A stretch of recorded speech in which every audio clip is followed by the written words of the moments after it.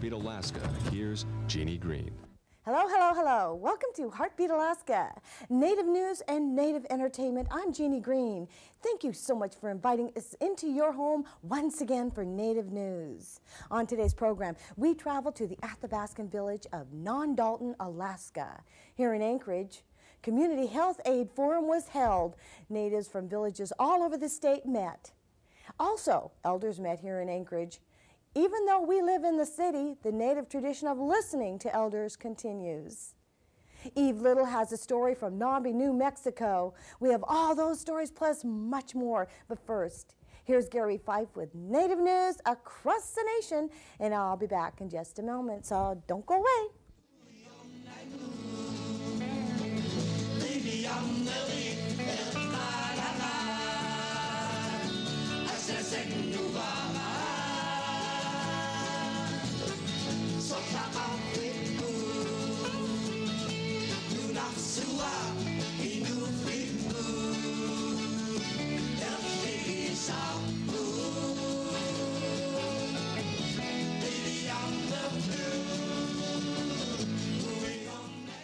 This is Native News Across the Nation. I'm Gary Fife. Haskell Indian Nations University has entered the fast-growing field of Native informational video production. The school, located in Lawrence, Kansas, has produced a program on Native water quality issues, and for the first time, the school has uplinked it on a satellite channel. Native panelists from different tribes around the nation discussed water issues from their different tribal perspectives. In Alaska, the U.S. Bureau of Land Management is asking for help in identifying contamination on lands conveyed to natives under the Alaska Native Claims Settlement Act, ANCSA. The BLM says it wants Native corporations and groups to tell them about lands that contain contaminants from any number of sources. The intent is to prepare a report to the Interior Department when it goes to Congress, seeking funds to clean up those sites. The Pueblo of San Ildefonso will be cracking down on drunk drivers on their New Mexico reservation. The tribe reports their emphasis will be on levying fines against non-tribal members for driving while intoxicated or having an open container in their vehicle, since the tribe cannot legally criminally prosecute those non-tribal members. The Indian Health Service is taking applications from natives interested in a career in the health professions. Its health professions recruitment program aims to increase the numbers of Native Americans in the field and supply a pool of talent to Native health organizations. The deadline for application is June 3rd, and for more information, contact the offices of the Indian Health Service in Rockville, Maryland. In Nevada, a federal district court has decided that the state's laws on marital property ownership overshadowed those of the Western Shoshone tribe. In a case of a tribal member married to a non-tribal person who owed a big tax debt, the court upheld a penalty assessed by the Internal Revenue Service against the communal holdings of the couple, which included those of the tribal member. The court ruled Public Law 280 authorized the state to assume civil jurisdiction over the tribe. And finally, in 1992, the Peace and Dignity Run marked a Native reaction to the quincentenary celebration of Columbus's journey to this hemisphere. In 1996, that run will be reoccurring, but this time from two starting points, the village of Chickaloon, Alaska, and a point in Argentina. They'll meet in Mexico at an ancient temple of the sun to recognize Native endurance, sovereignty, and the spiritual run for world peace. The Peace and Dignity journey began on May 1st in Chickaloon, with the Mexico arrival set for October 12th. And as always, if you have news or information about your Native group, your tribe, or an event coming up, please share it with us. This is Native News Across the Nation. For Heartbeat Alaska, I'm Gary Fife, and back to Jeannie and more of our program. Thank you, Gary. Gary, by the way, will be in Bethel, Alaska this week. He's co-hosting Native American Calling, the national radio Native American talk show. It's being held in Bethel, Alaska. Let's travel now to Nambe, New Mexico. Things are heating up in that part of the country, and it's not because of the weather. Eve Little reports. and you can arrest me all you want. My second home was in jail, and I'm not worried about going to jail. The power struggle began in February when the Nambe Tribal Council removed then-Governor Tony Vigil from office. He was to serve a 2-year term, but instead Lieutenant Governor Lila Cascala was named governor of Nambe, Pueblo, population 600 members, located 20 miles northeast of Santa Fe, New Mexico. Tribal councilors say Vigil was removed from office for wrongdoings, but they refused to identify the reasons for which he was removed. Although opponents of the dissidents say Vigil was removed amid allegations of sexual harassment charges and misappropriation of funds. This week, tensions boiled over. Dissidents, led by rebel councilor Tony Vigil, held a recall election over the weekend and then took over a tribal administration building. There's been families,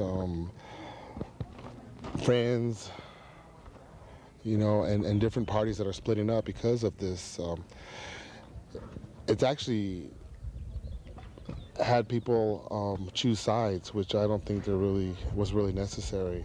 I think that if, as a leader and someone who is concerned about the whole Pueblo unity, about the whole community, would actually look at this a little more seriously and see what it's doing to the community. Pursuing this type of illegal elections and going around and demanding people sign petitions and a lot of things like this, this has split the Pueblo in half.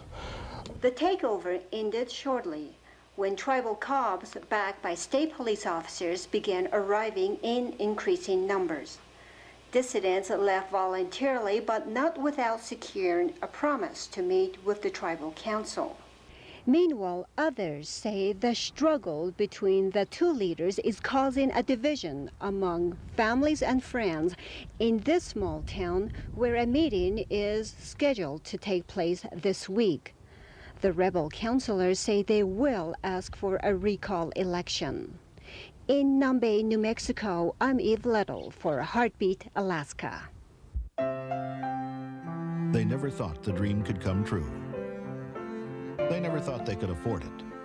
But on March 15th, Mike Turner and his family moved into their very first home. It was a HUD home. One of hundreds HUD can help you own, or as little as 3% down. Ask a real estate agent about HUD homes and make your own dream come true. Looking for adventure? Want to get away? Let's go fishing. Unalakleet River Lodge welcomes you to their rustic Alaskan setting right on the Unalakleet River. Call now for reservations. Experience the real Alaska. Great food, great getaway, great fishing. Call toll-free 1-888-450-3474. Great places and great times at the Unalakleet River Lodge. We're on the Outdoor Channel. Heartbeat Alaska is now reaching 31 states and 28,000 RV and recreational sites in the lower 48. Advertise your rural business with us. The tourists are coming. We'll lead them to your door. Call today, 907-563-7440. Heartbeat Alaska, bringing Alaska to the world and the world to Alaska.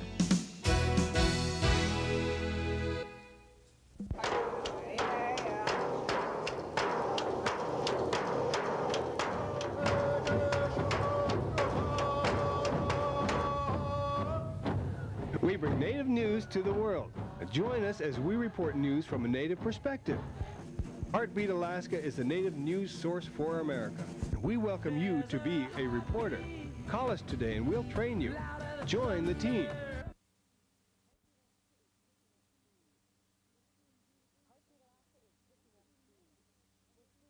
Heartbeat Alaska is picking up speed. We'll soon be in the Orient and in Europe. And every week, we're picking up more stations in the lower 48. And we here at Heartbeat Alaska need help. If you appreciate what we do, if you believe in our programming, please give us a call. Volunteers are welcome.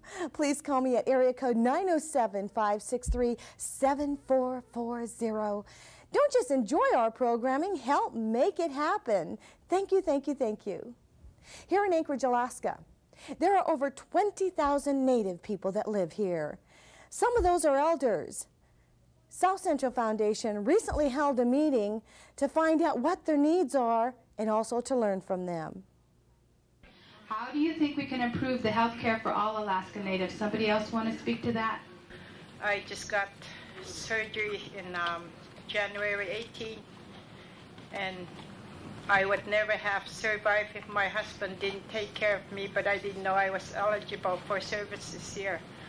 We need to have more communication from our CITC, and I think we service 200 elders right now, home health care based, within the Anchorage area, and we would like to consult them on if all their health care needs are met. I believe in elders' wisdom. They have a lifelong history of knowledge, and I want to apply it all across the board, not just for elder care, but for care for kids, for care for middle-aged people, for all Alaska Natives, and then to the Anchorage area. They live in Anchorage, but their voice echoes needs of elders everywhere. And like many elders in the village or on the reservation or in the city, medical care is often a big part of their lives. more Eskimo food. More Eskimo food. At nursing homes, really? The patients in the hospital, they're always not like English speakers. Some don't understand in English. There should be some available translator at the hospital too. From more native food to translators in the hospitals, the Anchorage elders voiced their concerns. Needs that went beyond their own. They're also very concerned about the children. I think there's something that we all should do as grandparents, and if we're still parents, is listen to your children. Listen to what they have to say. There is a message there someplace. The message from these elders: listen to your children, listen to your elders. No matter what age, everyone should have input in the world around them.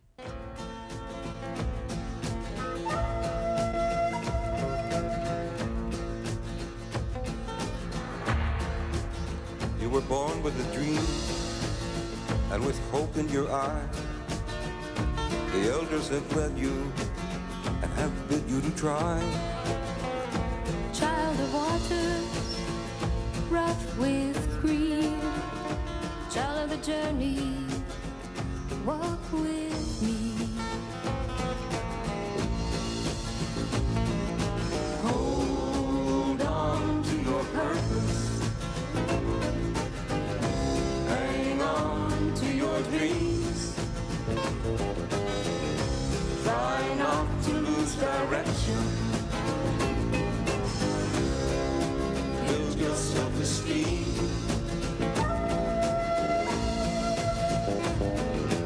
Enfant de la plaine, enfant de la terre, enfant du soleil et de la lumière.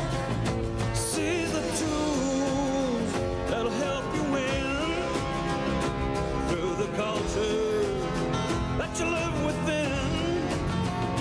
Children of the moon, children of the north, children of the south, children of vision, child of light,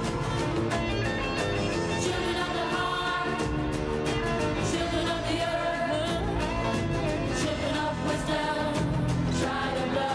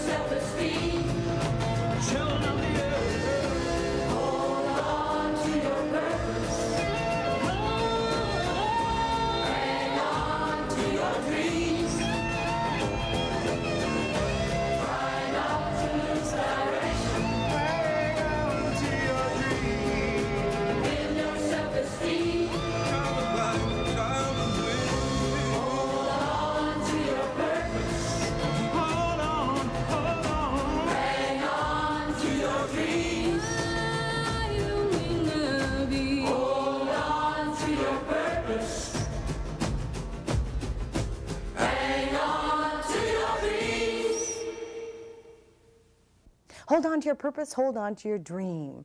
What a great message. You probably have a dream, make it come true. At the Elders Luncheon from Southcentral Foundation, one of the most often heard complaints was neglect. A message to today's youth, do not neglect the elders, whether they live on a reservation in the city or in the village. Neglect comes in many forms. We've got to remember that. Let's travel now to Nondalton, Alaska, thanks to video from community health aide Ron Lawfield. Nondalton, Alaska was established in 1909 on the north shore of 6 Mile Lake by the Tenina Indians. In 1940, the community moved to its present location on the west shore of 6 Mile Lake between Lake Clark and Iliamna Lake, with Anchorage, Alaska, located 100 miles northeast. The local terrain is mountainous, and lakes near the community provide spawning habitat for many of Bristol Bay's salmon. Today, Nondalton is home to around 240 people. Big ears or little ears? Big ears? Let me see. Like many communities in rural Alaska, health services are provided by a small clinic staffed by a community health aide. The clinic has no x-ray, lab, or pharmacy facilities here. A doctor, dentist, and optometrist visit Nondalton every 3 months. Emergency medical care is provided by trained emergency medical technicians and the community health aide. The nearest hospital is located in Anchorage.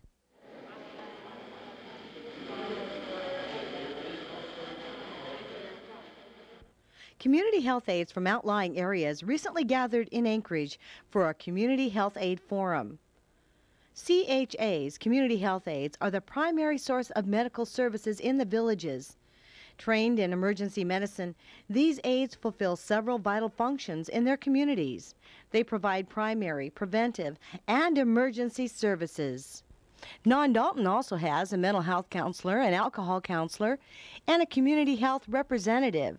The Nondalton School is part of the Lake and Peninsula Borough School District. There are 7 full-time certified teachers and 1 part-time certified teacher, providing instructions to students in grades K through 12, making the student-teacher ratio 11:1. That's the beauty of Nondalton, Alaska. Only 240 people live here. Well, 237 to be exact, except in the summer, when an additional 10 people live here. To me, this is pretty amazing, since camping and hiking, river rafting, and sports fishing are commonplace. Maybe that's what makes Nondalton so nice. We'll keep it a secret.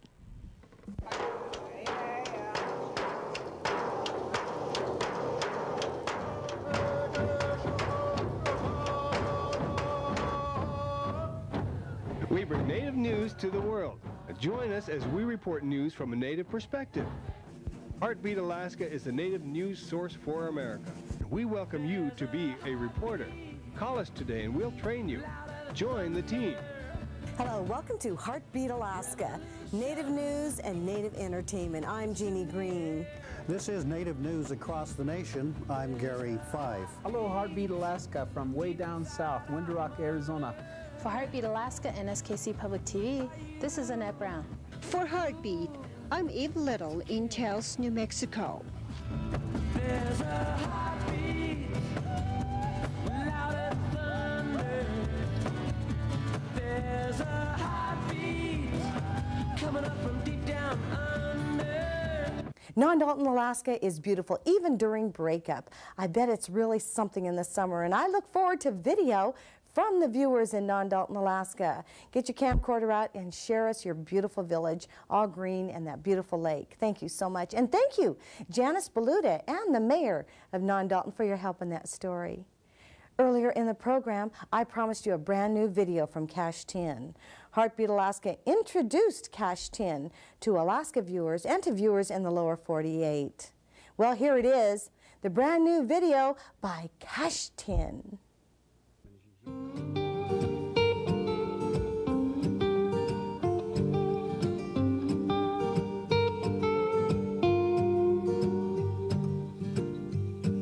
Show either cool, we want.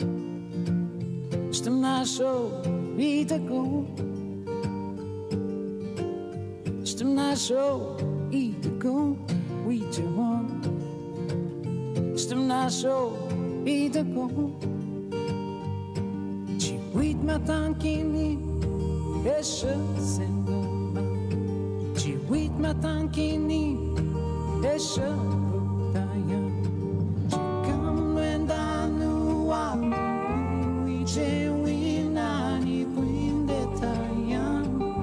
Wapukuya sendakuya utemamu betaya. Hey hey hey hey hey hey hey.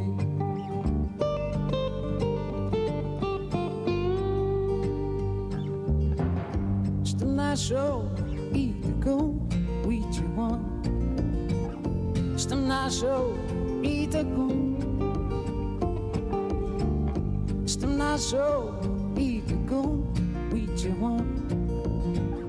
Stem nasho ida go. Chi wit matankini eshe senda. Chi wat mitankini eshe. Chi kam nenda nu wa we che we nani puinde taya. Wapukuya sendakuya utemamu betaya. Hey hey hey hey hey hey hey.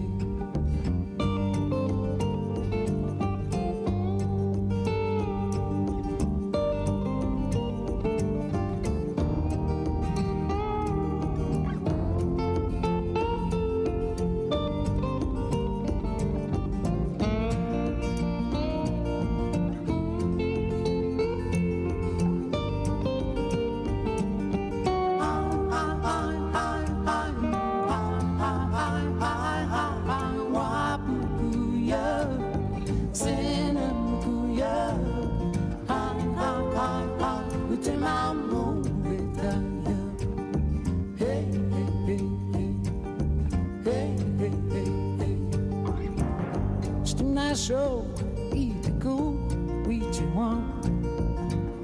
Stem nasho ida go. Stem nasho ida go we te want. Stem nasho ida go. We te winkeji damnation you we. Chi we te winkeji men when you.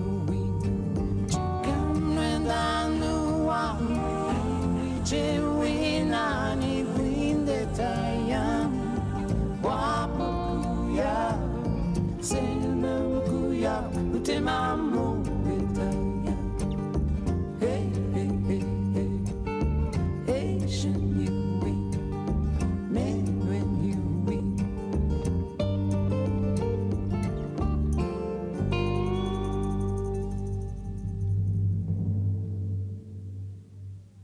Thank you so much for joining us for another Heartbeat Alaska Native News and Native Entertainment. So glad to have you with us.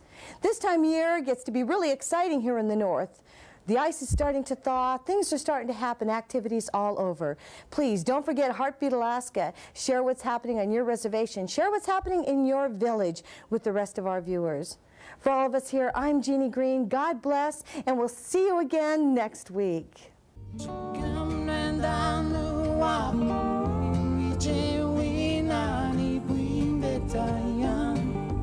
Wapukuya sendakuya utemamu betaya. Hey hey hey hey hey hey.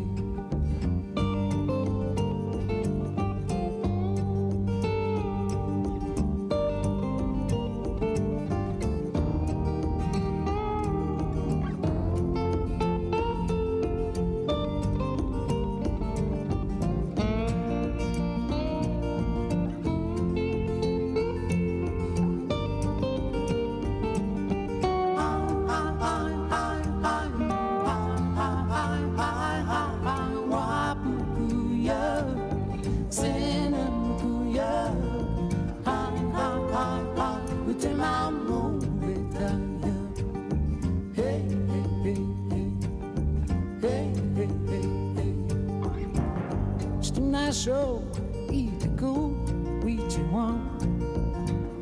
Stem show, eat the go. Stem show, eat the go, we want. Stem show, eat the go. We can wink at you, foundation you we can wink at you.